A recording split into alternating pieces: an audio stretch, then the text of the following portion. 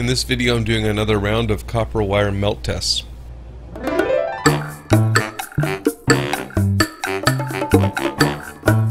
For those of you who saw the first test, this is the thickness of the wire that I used the first time. So I'm not going to mic it, but it is substantially thinner, and I hope it won't run as drastically. So this is the piece that we're going to put the copper wire on. It's a little over 12 inches tall. It has a crackle on it, and I filled the crackle with a red underglaze. And then this is dipped in clear. This is kind of a yellow celadon, and then the rim is dipped in white. So what I want to do is add the copper pieces to this. Okay, so I have them separated and straightened, and here's what I'm going to do. I'm going to bend them loosely, roughly, in the middle, and I'm going to hang them over the edge. 1, 2, 3, 4, 5, 6, 7, 8, 9, 10. I think that'll be fine. Now what I'm going to do is take this wire, see if I can tie them all down. Okay, so far so good. Now the next step is to, one by one, take these out and let them hang like a V.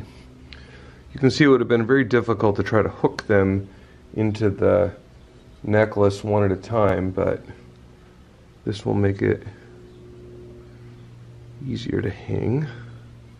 Now my thought here is to, once I see that they're spaced out, is to kind of tug on them, get them to straighten out, and then I'm going to come around with scissors and I'm going to trim them off roughly in line with the edge of the celadon glaze here. I don't want them necessarily touching. I also don't want them necessarily out in the air.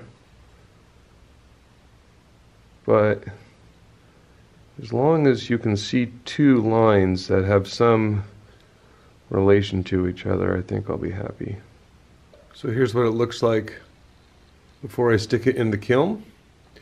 For the life of me, I've just fiddled with these things and I can't get them to lay down. I'm just going to let them fall where they may. My hope is that they'll soften and come down onto the pot, but kind of has a V pattern on each one. Pulled them a little bit into a V shape.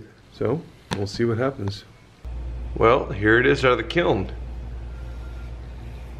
I'm so happy that the pattern, for the most part, showed up.